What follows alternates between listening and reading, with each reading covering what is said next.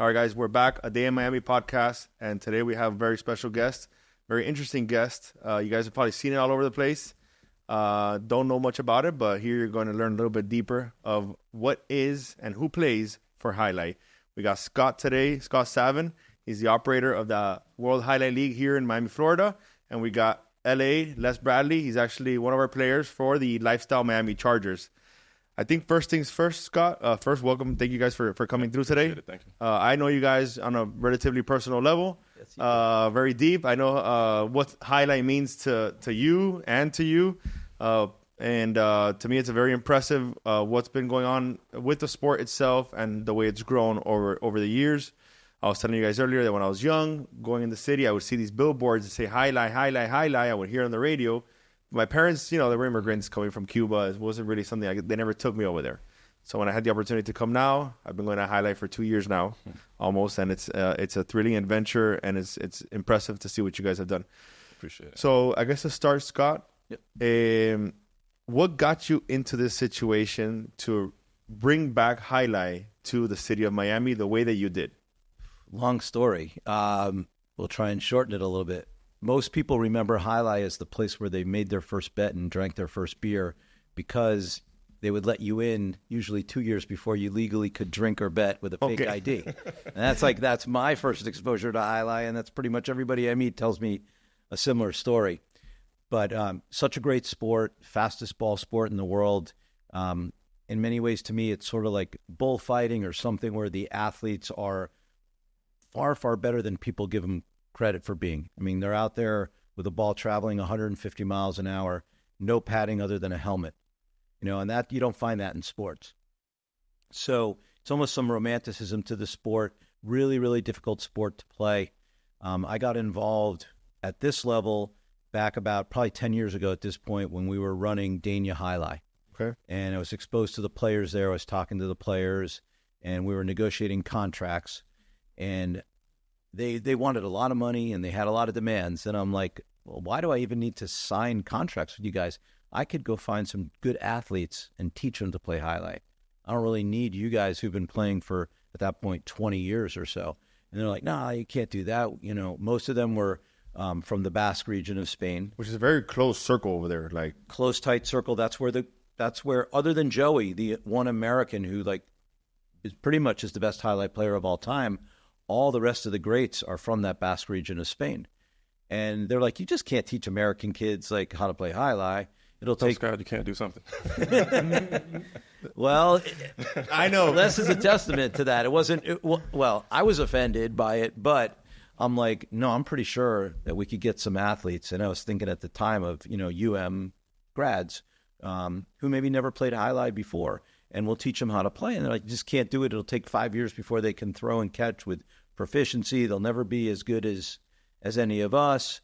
And, LA sitting here, he's living proof that you take a good athlete with good coaches, teachers, and they can become great Jai-Alai players. Yeah, that's impressive. I mean, I obviously seen you guys live. I don't trying to give them a run for the money, Yeah, I don't understand how people think it's an easy sport. You need to have extreme cardio. Yeah. Your arm strength has to be. I know, even though you move with momentum, you have to have a lot of endurance, and your body needs to be. I assume you need to be very flexible. Yeah. To be able to move around. Although there are some players that they're a little more heavy on the heavy side, but they have a rocket of an arm. So you see people from all walks of life. How did you begin getting into Jai-Alai? So it all started, I guess, when I went to UM. I ran track there, and then once I graduated, finished running, competing, I ended up getting a letter from the UM athletics department, and they were saying, hey, there's this new, quote unquote, new sport that, Which was that letter was written by Scott. Exactly. Scott sent that out to you guys. That was a brilliant move by him. So it was interesting. I was like, let me check it out, see what it's about. I've always been, an athlete, competitor at heart. So I was like, let me check it out. And then, I showed up for the trials essentially. And then with one of my teammates, Ben, and we tried out together. And then it was kind of just going since then, But when you first got that letter, what kind of sparked your mind? It was just curiosity, like, hey, just gonna go try out this new sport. Yeah, just pure curiosity. I've always been someone to try things new and see what happens, see where it goes, and kind of roll with it. And how long into your, practicing and getting a gist of it, did you know, like, okay, I think I can really, turn into a good professional athlete playing this sport? 7 years later, I'm still trying to figure that out. No, I'm just kidding. But, I don't know at what point, but I was just like, I'm just going to give it my all every single day, that I'm there and trying to improve. I feel like with any sport, no matter how good you get, there's always like some little like very small nuance like thing that you can like you need to figure out. And as soon as you figure that out, it's like there's something else. It's like a whole nother level. Like the rabbit hole keeps on going deeper and deeper. So I see a lot of these guys who've been playing for 15, 20 years. And I'm just like, man, how do they get so much spin on the ball? And it's just like, it's not something that's like taught or you can inherently figure out. It's just like trial and error and like paying so much close attention to like the small movements in your hand or feeling the ball, depending on how, if it's in the back of your cesta or in the front. And then like, it's just like, it goes very deep, but it takes a lot. But these athletes, Eddie, I don't think they get the credit, honestly, they deserve. The Basque players, the Spanish players, just they grow up playing it like American kids are throwing a football in the backyard or shooting baskets. And it's like we said to them, okay, we're going to make you professional highlight players. That would be like, me coming to you, maybe you're a golfer.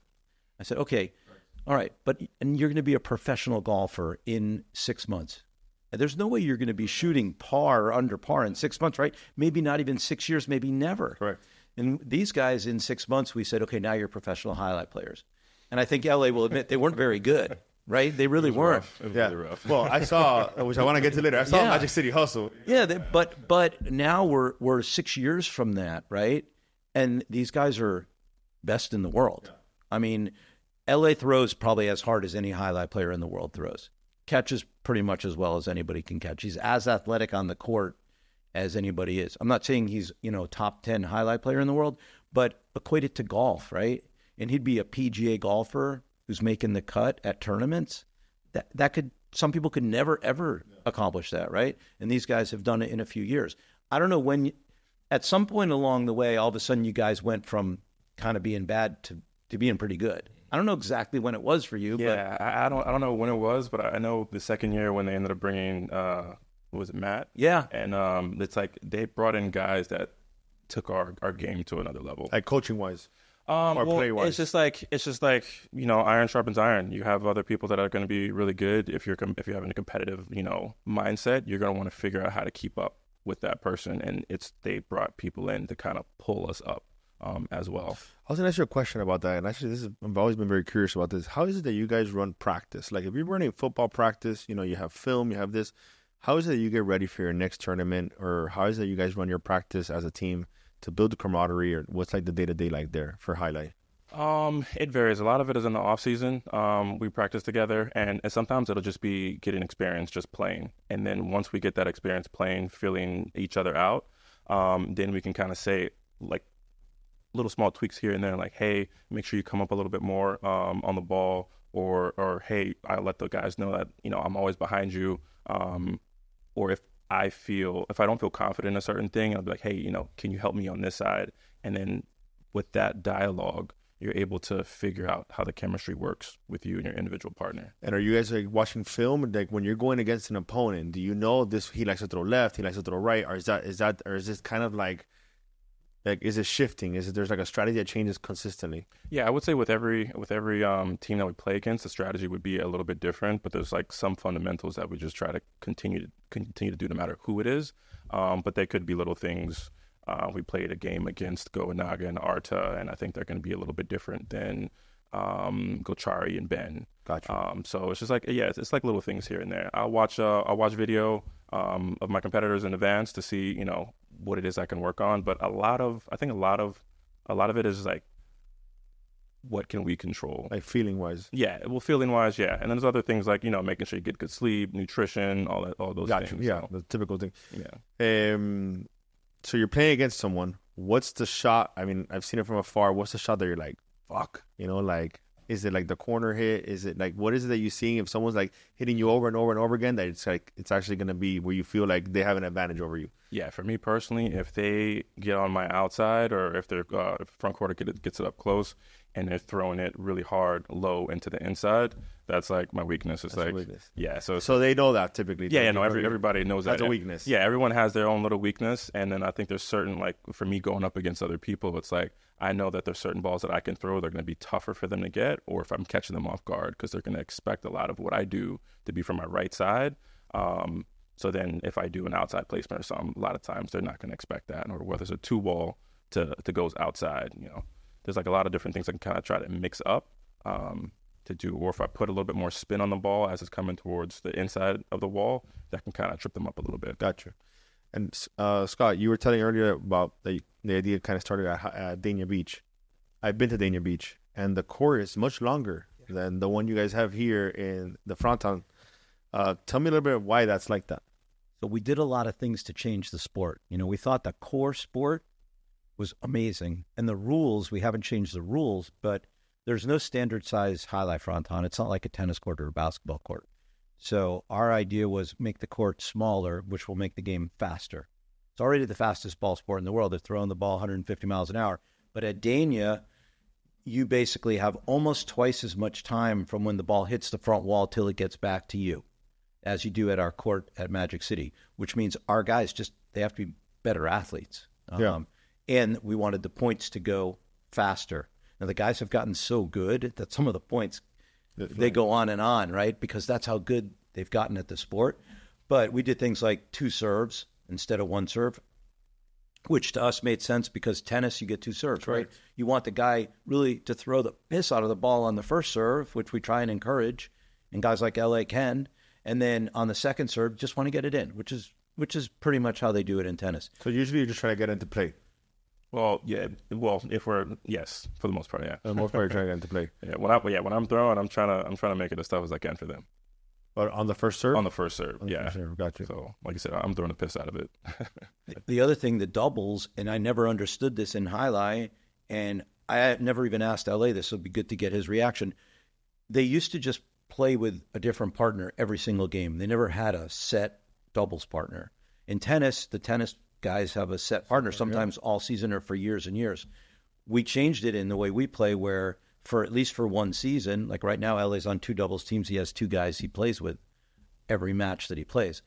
To me, that builds the camaraderie, and I think it's better than having a new partner. But I've never even sort of asked you guys that. Yeah, no, I mean, I love it. I think it gives us opportunity to see like that chemistry, to build that chemistry, that camaraderie. It's I think it's great, and then we can kind of build off of that and to kind of see what works. Are you guys, when you're playing those doubles, you have someone who's playing the front court and then someone's playing the back court. Yeah. Are you like constantly, when you guys stand by each other, are you constantly communicating, or you just feel each other? Or how is like the flow on the court? Yeah, I think there's having like court sense to see where all the other 3 players are, as well as the ball, but kind of being aware of how whoever has the ball, how they're throwing it, and kind of predicting where it's going to be.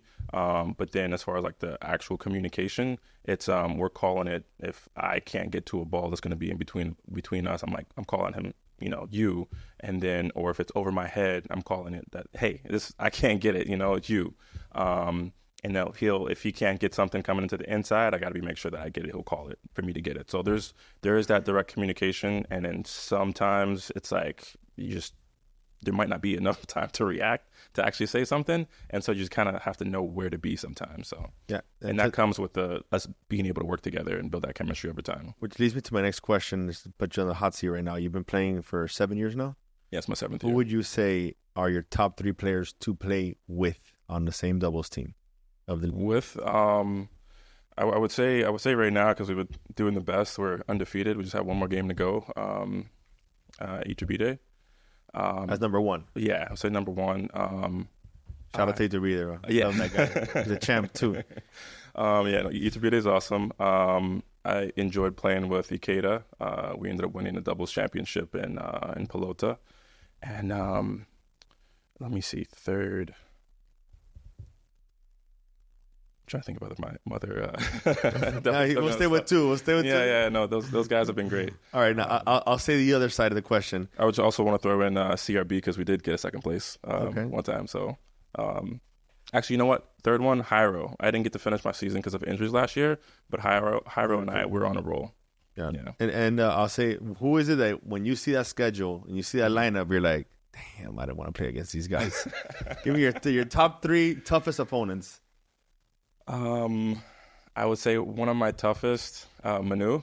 Okay. Manu is just like the monster. He's a monster. Like he's an amazing backquarter, and he doesn't look like a highlight player either. Yeah, he does. You know, it's like surprising. Exactly. He reminds me like Jokic from basketball and stuff. Super smooth. Man, he's able to. I think he has amazing court sense. Very very consistent catcher, thrower, and very precise.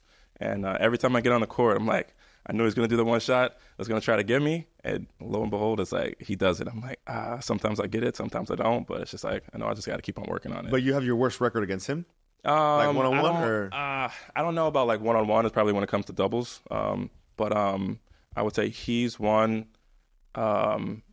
this season, from what I can remember. Catching against Goanaga has been the toughest. I had played him in 2 different matches, and the first one both of them actually was difficult, but he's a very strong front quarter. And then another one. Let's see. I think one of my peers and rivals. Not that I'm like worried about it, but it's always like a good game because I know he's gonna be like very competitive because we're good buddies. Is Ben? It's always we get in there and we just go at it. Yeah. So he has a good motor too. Yeah, he does. And Scott, going to obviously, how is it running a league with how many professional players do you have right now? 38 right now. 38 players. Tell me a little bit about how is it running a league with 38 players right now? Several team owners, and it goes a little bit deeper. You want to explain a little bit about that? Sure. Running the league is great. We're really lucky. I mean, I tell people, whenever we're talking about highlight, the sport, or the players, as far as a professional sport goes, I don't think you'll find one where the quote-unquote owners and players are all on the same page. Like, there's no disharmony. There's no management doesn't like players or players don't like management. Everybody gets along, which you almost never find in professional sports, mostly because we all know we're underdogs and we're trying to fight our way to get the sport the exposure it deserves. We're trying to obviously build it so the guys can earn more prize money. And that's been the kind of the motto since the beginning. And they all get it. All these guys, LA was essentially a world-class, track star, right? Who didn't go on to a career in professional track and field, came to a career in professional highlight, right? And we have a lot of guys like that throughout the whole locker room. They excelled at some other sport, and now they're here playing highlight. I sometimes joke around, it's like that second chance So I think that all the players understand that, and they all kind of feel the same way. Even the Spanish guys who are second and third generation, they know, hey, this sport is hanging on. We all got to band together and take it to the next level. So that part's great. We have owners now. Some celebrity owners and some non-celebrity owners. I was going to ask you about that. How did the league change, or did you see anything different once you started bringing on celebrity owners that you've been doing for a handful of years now? Yeah, bringing on the celebrity owners was great in terms of awareness and branding. You have a Ray Lewis or a Lawrence Taylor or a Jorge Masvidal or a Jeannie Bouchard, and these are people that everybody knows going back 10, 20, 30 years, or now, Jeannie's still a professional tennis player. So they know them and they bring some cachet to the league. I like the owners who are owning a team because they love the sport, not just the celebrity owners. They get very passionate. Like sometimes I'll have not fights with the owners, but it's chippy. Disagree. It's chippy. Yeah, it's chippy. And I like that. I don't know if they know that I like that, but that means they're passionate about it, right? Especially now when the playoffs are, the playoff run starts, it's like, win or go home, type of approach, The other night, we actually, so the owners, one of the teams were there. It's the team that Ray and Lawrence are co-owners of. And there was a forfeit match where they got the forfeit. So they're getting the point. They don't have to play. And they're literally up in my face like, hey, we don't want to forfeit. Someone should substitute. We should play this match. And I'm like, man, you got the point. No. But, that other team should put someone on that court. We want to play. I'm like, that's great. That's a great passion, idea. Right? It's. I'm trying to explain the rules, but still, they're like, they don't even want a free point, and that's going to get them closer to the playoffs. and they're fighting right now to see who's first or second at the end of the year, which makes a big difference. Because this year you got 4 teams going to the playoffs. 4 teams going to the playoffs. I think LA's team is probably going to finish third as it looks right now. They're in the play. Like the Chargers are in. Like there's no doubt about it. Devils will most likely finish fourth, but there's still a little bit of a fight at the top between the Renegades and the Warriors. And you're giving a team a free point, and it's like, no, one play. That's incredible. Which is, that's crazy. Well, that goes to speak to the mindset of the people you have coming on board. You're talking about Lawrence Taylor and Ray Lewis. These are the ultimate competitors, like winning Super Bowl, Yeah. Seeing those guys there, to me, is surreal, right? Do you, off the top of your mind, give me 10 athletes or 10 pro athletes that you've seen there that you've been like, these guys have come to watch highlight in their face? You could just name them. Well, I mean, you've had, Ray and Lawrence and Jeannie Bouchard and Monica Puig and Masvidal. And then we've had a whole bunch of athletes who have just gone to check it out. Yeah, I mean, El Duque Hernandez has been out 2 or 3 times now. He loves highlight. Glenn Rice comes fairly routinely. He loves highlight.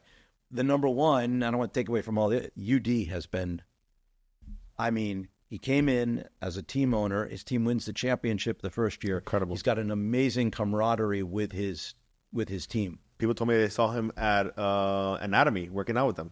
Yeah. They have their own chat. They go to lunch. He just had his push-up challenge the other day, and the whole team went out there. They all competed. I think they did collectively 2,200 push-ups. Ben, who on the back of Ben.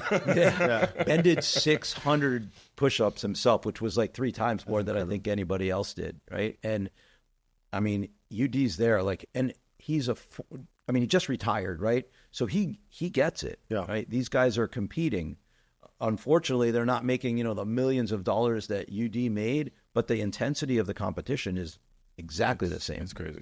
In some cases, it's more because, NBA players and, NFL, NBA, Major League Baseball, hockey, soccer, they're making these huge contracts, right? Quite honestly, they can have an off day or a couple of bad days. It doesn't really mean all that much. These guys really get paid to win, right? I mean, for a couple of seasons in Battle Court, they could play 2 matches, lose 2 matches. They might go 3 sets and leave that night earning nothing. Wow. We changed it a little now where even if your team loses the night and even if you don't win a match, you earn something.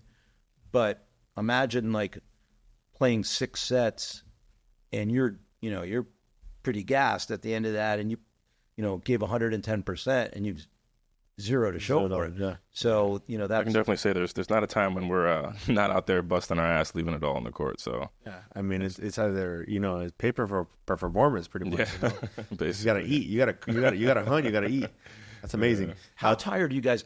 So Benny, who's another player on the Chargers team, he played the other day. And Benny's young. He's 20, 21, something like that. Yeah. In very, very good shape. Played a 3-set match against Goenaga, who he lost to in 3 sets. And I spoke to him the next day, and he goes, man, I was gassed at the end of it. And I'm like, here's a 20-year-old kid who's in really good shape, and he was gassed. I mean, I don't think people appreciate when you guys come off after 3 sets. Yeah. I mean, aside from you're drenched, I mean, It takes a whole lot, because then the next day it's different parts of my body I didn't realize that's it's sore. It's the bottom of my feet from having to move and all the dynamic movement that we got to do, jumping, decelerating, accelerating, the momentum to throw. The wrist. Oh yeah, everything is everything through here is just bulletproof now. But I have every single joint from here to my fingers has been sore or injured at some point. I've either had to take some time off or kind of work through it. But and talking about that you get paid to win. Mm-hmm. Okay, what has been your biggest payday? Do you have a biggest payday match or biggest payday year, anything like that? That you've been okay, I gotta win this match. Or what's the most that someone could win in a match, in a very meaningful match? Well, in a tournament, if you win the world tournament, the winning team is splitting $20,000. Okay. So over 2 days, they can win $20,000. Gotcha. In the battle court, essentially in one night, every player on the team could win $5,000. Oh wow! One night. But LA's won a couple of doubles championships. Yeah, I won a couple doubles championships with Ikeda. So that was a decent payday. I don't remember specifically how much, but it was good. That's a few thousand, but they earn that over a longer period of time. Yeah, it was over a longer period of time. Yeah, over a you're season. paying an attorney there. Yeah. You know. Yeah. And how is it that how can these payouts become higher? Is it just people have to invest more into the league, or how do you see that happening? Well, a lot of it has a few things. Sports betting will drive us. Now we're on the DraftKings platform, which is a big deal for the league. And apparently we just went on FanDuel on Tuesday. Wow. So we're on the two biggest platforms in the U.S. Getting us on the platforms was a big step, and we're very proud of that. But now that we're on the platform, we got to get more exposure for the sport and get people to start betting online. Betting on it. Yeah. They have to watch it. I mean, the thing with highlight, I think, is nobody knows it. Like, I don't know if LA even knew what highlight was. I had no idea what it was. I'm from up north, and I think the most experience I had with highlight was on the Dos Equis commercials. Yeah, and but that's super typical. And outside of the East Coast, like Florida, up the East Coast, there's maybe a little bit of knowledge, but you talk people in Chicago or Texas or LA or, Denver, or they never heard of it. So we have to have them watch it, and then they have to get an understanding of it. The rules are pretty easy. I think once it's explained, it's not really that difficult. But they're used to sports. They know. Yeah. But quick question. Why do you think a sport that's been around for 100 years hasn't penetrated the U.S. market the way maybe, obviously a basketball or something else has penetrated? Super frustrating. So this is the 100th anniversary of highlight in the U.S., but it really only was played on the East Coast, right? There were at one time 17 of these frontons or courts in Florida, just in Florida, 17. And then there were in Connecticut, they were in Rhode Island, Massachusetts, right? And there used to be 10,000 people going in a night to watch highlight. But this is back in 60s, 70s, and then it started fading out as they went through the 80s. Miami Vice did this whole episode on highlight because it was a big deal, but it was really an East Coast thing. For a brief time, there was a fronton in Las Vegas in the MGM Grand, the old MGM. Whoa.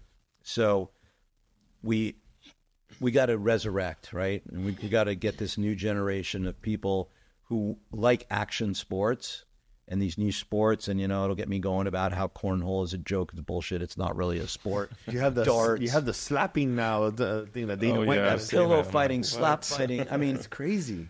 I mean, I can't help the thing about highlight. What LA was saying about his body and all, and the throwing and everything. So, if in a match, right, and he sometimes plays 2 in a night, but in one match, LA might throw, because we're monitoring that.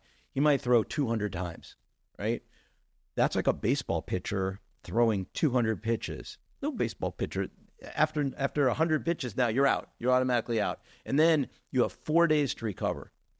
He could play on a Monday and then play on a Tuesday, or play on a Tuesday and then play on a Friday. It's insanely taxing, on the body. And I don't think people understand wow, that would be like this baseball pitcher who I think is great. He pitches on Monday and then he's going to pitch again on Tuesday. There's not a single one in the whole sport that could do that. Yeah. I mean, it's football players, look, they get a week to rest. And now once you get to the NFL, it's kind of more like it's like a maintenance that you're kind of going through walkthroughs and things like that. You're not really tackling each other anymore, especially those people are worth, millions and million dollar contracts. So they don't want them to get hurt. Yeah. And even though the NFL has put in rules in place to soften the game a little bit too, right, which I think has made it more safer because parents are pulling kids away from Pop Warner and things like that. So that was a good move. So you mentioned earlier the Magic City Hustle, right? Which is a great documentary. I saw it on Amazon Prime. How in the world did you get Billy Corbin to do a Magic City Hustle movie or documentary on highlight? Or take me a little behind the scenes of how that idea originated. And then I want to ask Bradley how it was being a part of the filming of that. So a friend of mine reached out to Billy and said they're starting this professional highlight league, and they're basically using primarily athletes. And at that point, there was like a 15-year gap in the youngest athlete to the oldest athlete. They had all, played different sports at and some other college or high school athletes locally. And would you consider making a documentary about it? And Billy said, no, I have no interest in doing it. So I barely knew Billy. I knew him a little bit. And I said, well, let me talk to Billy. The reason I had the friend do it is because I thought he'd be a better salesman than I would be. So I spoke to Billy and I said, look, all I would like you to do is go to North Miami Highlight, which was where they were learning how to play. It's like this little training facility. It was rough, but we made it happen. Yeah, and then I never heard from Billy for like 10 days, and then I get a phone call from him, and he goes, "I'm making the documentary." I'm like, "Whoa, what happened?" He goes, "I went to North Miami. I met those guys." He's like, "Holy shit! Like, I'm making this documentary." He goes, "But there's one condition." "What?" "Whatever you want." He goes, "I call it a verite, truth." He goes, "Whatever happens, happens." He goes, "If somebody gets killed, somebody gets killed. If somebody gets arrested, somebody gets arrested. If, they all walk out halfway through and it never makes it, he goes, this will be a documentary." And I'm like, "No, that's fine. These guys are very, committed." And I mean, the doc is great. The doc is phenomenal. It makes you cry. It makes you happy. Like, it stirs your emotions. It's yeah, nice. It really follows the guys, like the story of, the guys who are based out of here in Miami. I was more so, from up north, so I didn't get as much exposure in it, but they followed a lot of us throughout the season. Some people, like I said, more made it, but no, it was great. I loved seeing the whole thing and how it was all put together. It's like they were trying to make sure they get every little bit of like grit that they could out of it. And and how did the boys, you had the team that's being filmed out, you guys are going, trying to make it into a professional, into a sport that you've never played before in your life. How did the other guys take it? Did they like it? Was it enjoyable to them, or did they feel like it was a distraction? No, I think, what's funny was like there was times when they were like, there were a lot of emotions in that first year going on, emotions and frustrations. And then like they had to be reminded like, hey, wait, don't forget there's cameras around. There's cameras around. So it was like a hard knocks type approach, like yeah. So it was like, be you, but like just be mindful. But I mean, it was cool. We had a great time. Who would you say right now in the league is like who would you say is like the one player that you say, man, I want to have that guy on my team. I never want to kind of go against him. Like it's one of those guys that you want on your squad, has like the best camaraderie, or just like one of the better leaders that you have in the league. Give me the top three if you like. So I would say when I was on the Cyclones, the input that Manu gave, I think, was great. As far as like, another person playing with Iturbide has been great playing with him. What's funny is we don't even speak the same language. Like he speaks very little English. I speak very little Spanish, but somehow like we figure this shit out. Yeah, that's beautiful about sports though. Sports brings everyone together. It doesn't matter where you're from, language, who you are. Exactly. It's amazing. It's a game changer. I had a couple questions here, Scott. Where right now, if I want to bet on highlight, where do I go to bet on highlight? Well, if you live in Florida, you can't. Unfortunately, okay. That's a whole other story of essentially us thinking that the Seminoles should not have a monopoly on sports wagering, which would be another podcast. So right now, you can't bet on us if you live in Florida. Now, if you live in New York, New Jersey, Colorado, Arizona, there's 20 states which if you live in, you can bet on us. Right now on DraftKings, or as of yesterday on FanDuel. So I joke, and it's unfortunate because if there was legal betting on highlight in Florida, the money would be pouring in. And I think we would see, higher prizes and more profitability, the league working its way toward profitability. I hope that we'll get that accomplished in the next couple of years. But at least we're in 20 states, and people are starting to really recognize us and bet on us. And we've got DraftKings and we've got FanDuel, so major steps forward. And then we have to work on the international market. That's the thing. The sport is really not an American sport. It's international sport, right? I mean, Spain, France, Mexico, the Philippines, other portions of Asia, they know highlight, right? And it's been played there. In some places it's still played, in other places not played, but they know, people know the sport. So getting it international exposure, really important.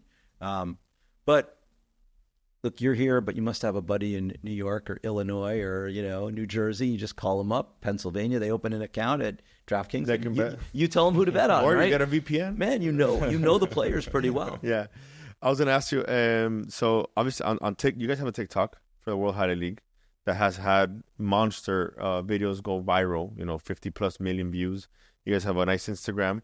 But more than anything, you guys have done a phenomenal job at bringing highlight open to the public every Friday, and you partake the season into two. Well, the year has 2 seasons. Tell me a little bit about how Friday nights are at highlight and how that has evolved. Friday nights at the Fronton, I mean, we think it's continuing to evolve. More and more people coming out. It's sort of like a pre-party is what I've been told. See, when it ends at 10 or 10:30, I'm going home. But when it ends at 10 or 10:30, you guys and young people are going out. So you show up at 7 o'clock, right? It's free parking. It's free admission. The drinks are half or a third of a drink at South Beach or, Brickell or whatever. So it's that whole idea of come on out, have fun.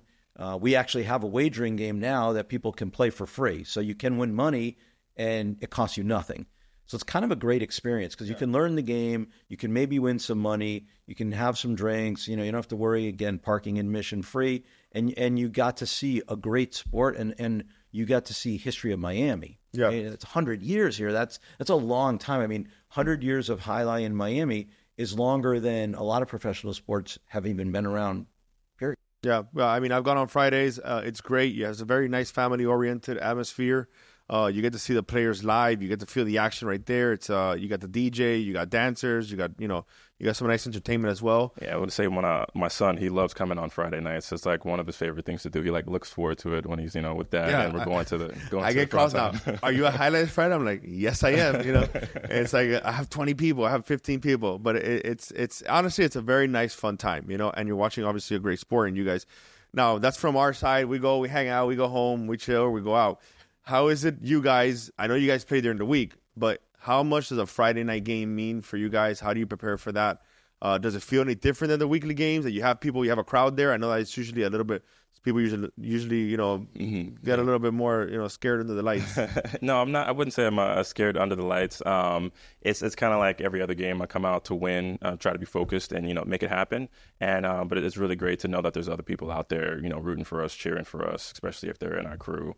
Do you hear the people treating you, or are you just tunnel vision focused? I've always been from the time playing track, basketball, football, whatever. It's always been very tunnel vision focused. I remember when I run track, I'd be at the state championship or whatever, and my mom is screaming in the stands, and she after I won, she'd be like, "Did you hear me at all?" And I'm like, "Mom, I couldn't hear anything." So it's just I'm pretty tunnel vision and focus to make it happen. Because you hear some now more aggressive, I don't want to say derogatory things, but towards the refs, something miss a call, The players, I think, are in general, maybe not even when you're on the court, but maybe when they're watching the other matches, everybody seems more pumped up on Friday nights. Oh yeah, without a doubt. And I like when the guys are looking who's out in the audience, right? Yeah. Any celebrities, any hot girl, it's like they're looking, we want to show out, You want to show out. Now you're going to get it every day. Yeah. So. Especially when you got family out there, I mean, I played sports not to your level. I played high school sports. Yeah. And when your family's in the stands or your friends, you want to show out, Yeah. And if you don't, you kind of, you take it hard on yourself, Yeah. It's funny. Some people who come to Jai-Alai, they don't even know, they're allowed to yell and scream. We have to tell, hey, yell, scream, cheer. This isn't a sport like golf where you're supposed to be quiet. You're supposed to be loud. Yeah. Some of the guys definitely feed off it. You see some of the guys more to the crowd. Ikeda definitely, he's plays to the crowd. A lot of them do. But now our guys, I'm going to say our guys, the originals, because they're very much the most important to me. And I think they know that. Some of the other players may not like that so much. But if it weren't for the original guys, we wouldn't be here, right? And we were telling them, now they all come from sports backgrounds other than Jai-Alai. So it's hey, when you win, show it, which our guys were good about. The Basque players were taught growing up, whether you win or you lose, no emotion. So we've had to work. Oh. Yeah, I think why being is in the that? back. That's curious. Yeah, I feel like being in the back. We hear Stu talk about, we're just supposed to come play the game and just shut up and be quiet. So it's old school. Yeah, Stu doesn't want us to say anything, and then there's so much banter and bickering going on, on the when we're in the back in the cage. And personally, I love it, and I'm used to it essentially. So it's just is there any smack talk back there going on between teams? I wouldn't say there's necessarily. Oh, with me, I'm kind of in my head and kind of quiet in general. So because it's such a competitive environment for me, so I don't say a whole lot. But I feel like there's definitely some going on. How about on the court? If someone's up, if somebody pisses me off and they did some type of dirty something, I'm gonna say something. There's been moments where I'm in hey, back the fuck up. Have you guys ever had a fight? break out on the court? Or? Not on the court. There was some stupid stuff in the back. There was I've had a couple of run-ins the first year, with one of our former players, and then there was one who got booted off for taking a little bit too far. But a couple people have gotten in each other's faces. Yeah, that's the thing though with sports. It's not a problem, it's getting chippy and getting heated at each other, because I think it brings out the best, especially when you're so competitive.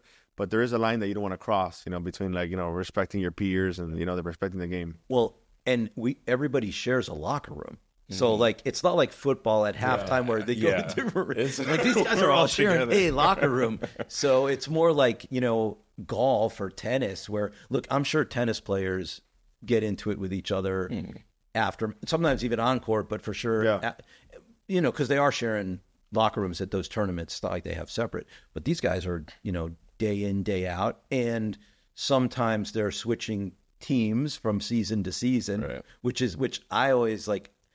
I don't really want to know too much, but I know there are guys back there. Look, I don't think there's anybody back there hates somebody else, but there are definitely guys who don't like certain guys as much. I mean, look, we have a guy who's not playing this season, who was playing last season, and he pissed off a lot of people. So you got to be sensitive to that. All right, so now I got one question for you and a last one for Scott, right? All right. He brought me back to something. He just brought it in my mind right now. You're switching teams. Sometimes people are switching teams every season. Mm-hmm. How is it that you feel on draft night? Are you kind of hoping you go to a team, or walk me through a little bit of your feeling? Are you evaluating everybody? Are you seeing how the teams are being prepared? And I hope I don't go to that one. I think it's always in my head. It's just I don't want to be one of the guys picked last, which I can't say I've been picked last, but it always feels better to be wanted and then picked earlier on. You hear about some of the strategy afterwards. I've talked with some guys on the other teams, and they, we talked about the strategy, what they were thinking about on draft day, and it's oh, okay, cool, yeah, no, I see that, I get that, I appreciate that. But yeah, no, it's just sometimes it's you wish you were picked before this other person. That happens. That's a good point, because I myself have been part of those draft nights, and those strategies are way different than they usually are for any other sport. Because you're counting on other people to make certain moves. Not and necessarily when you're playing football, it's kind of best player at that position that you need, and that we're next. Yeah. But here it's you got a back court, you got a front court, you got doubles, you got to play, you got certain matches, you got a competitor. Exactly. So there's a lot of strategy that goes into it. Yeah, going with what Les is saying. To me, look, I'm not a player.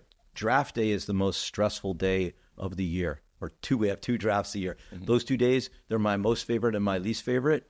I'm not there getting chosen, but as I see things go, because look, the league wants the best thing for the league, all the teams to be equal. Correct. Right? We don't like when one team is great and one team is terrible. It's not good for the league. So I'm sitting there watching, and it's not like the league is drafting, the owners are drafting, and I'll be like, fuck. Why did they go that route? Yeah, why'd they pick that player? I mean, this year's draft, I've spoken the past season. The Warriors had the first pick in the draft. They took Douglas. No one was expecting that to happen.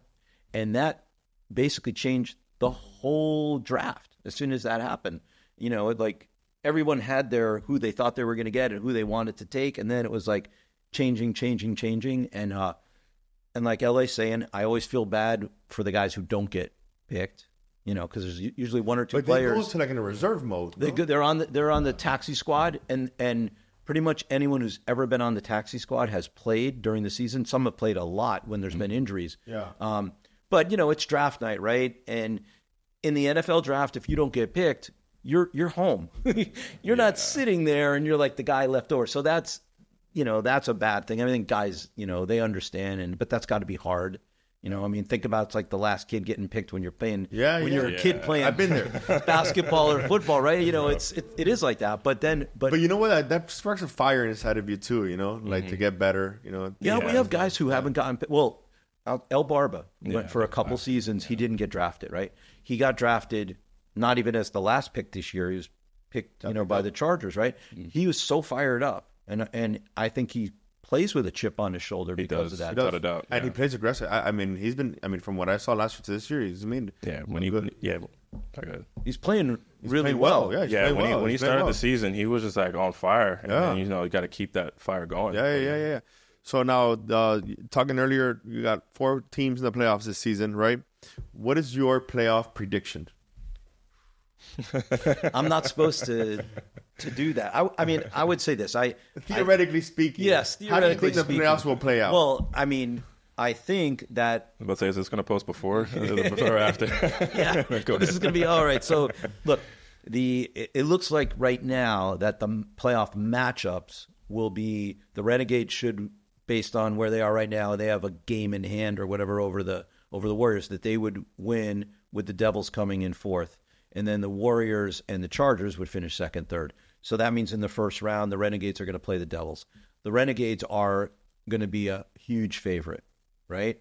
My thing is Oleron, who's playing his first year here from Spain. He was the number 1 front court player in France and Spain. He's been not 100% the whole season. Like he played yesterday at way less than 100%. He was banged up. If he's 100% in the playoffs, the Devils will give the Renegades like a run for their money. It will be very, very close. Even though like the odds makers will say, "Oh, Renegades are going to crush them in the playoffs." I see that as the Devils actually could pull the upset. Though the Warriors Chargers, that's like a toss up because they're very equal, right? And then. So anything could really happen. I mean, everyone just, I won't say assumes, but everyone's looking at the Renegades with Gaucheri, right? Because they have Gaucheri and Aratz play 1 doubles, and then Gaucheri and Ben. And I think Gaucheri and Ben, I don't know if they've lost. They have 1 or 2, and even Aratz. And I think we actually beat them one time. Yeah. No. For the record, I don't know. I think they're in second. I think they're in the second tier, so we haven't. I don't think we played them. But so like people are kind of, I don't want to say assuming, but they're thinking, the Renegades will repeat as champions. But I would say, in the first round of the playoffs, Devils, awesome. The returning champions could get beat by the Devils in the first round. It wouldn't be shocking to me, mostly because somehow the Devils, I really don't know. When you look at them on paper, they don't look like a strong team, like man by man. But then when they go out and they play their matches, I mean, their 2 doubles team is Jairo and Urbieta. They haven't lost, right? I don't know. They're either 7-1 or 8-0. They're like impossible to beat.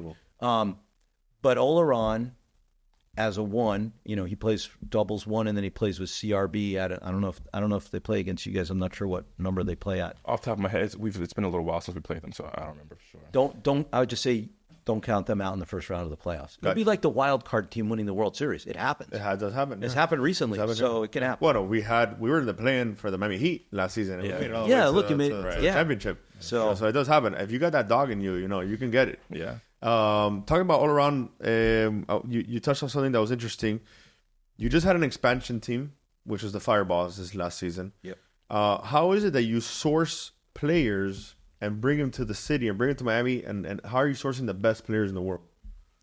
It's getting harder and harder. With the Fireballs, 4 of the guys, 3 of the 4 guys were ex-Dania players. So they were here, right? They hadn't played in a couple of years professionally, but they were very good players at Dania, and they wanted to come join the league. So it was pretty easy. Another player, Cabrera, he played at Calder for a couple of years, and he was, reaching out to us, can I come play? Can I come play?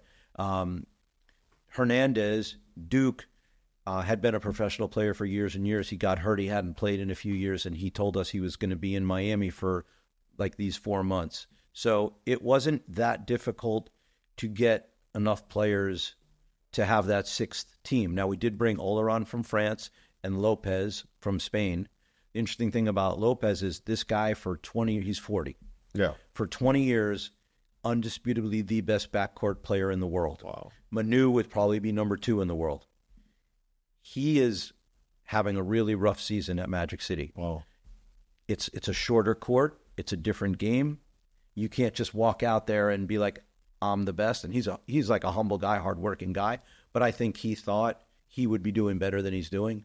And he told me the other day, he goes, on this court, you have to earn every point. And you really do. The guys did it. There's no like on the big court, right? You could throw a high bounce, and it's going to bounce over the guy, and boom, that's it. Yeah. You can't do that on this court. There's no easy points. You earn every point. It was funny. My first game against Lopez, I was asking, I think it was Ubia. I was like, hey, what's the background on this guy? And he was just like, maybe I don't think I should tell you before your first game with this guy. Getting nervous? I was yeah. So what Scott was saying was like, yeah, one of the best in the world. I think we were lucky to pull it off, but like watching how he played, like when I review the video, it is much more like the style of on the bigger courts, and on the shorter court, it is much different. There's a lot to get used to. Incredible. Well, I'm looking forward to the playoffs now. We'll get the winning team back here into the studio to get a little. Yeah, you'll get the Chargers back in. Yeah, we'll get Chargers back in here. Go Chargers, baby! And thank you guys for coming. It's been a real pleasure. Thank you so much. Appreciate it. Thanks, Eddie. Appreciate it. Yes, sir. All right, Alain. All right, yeah, always a pleasure.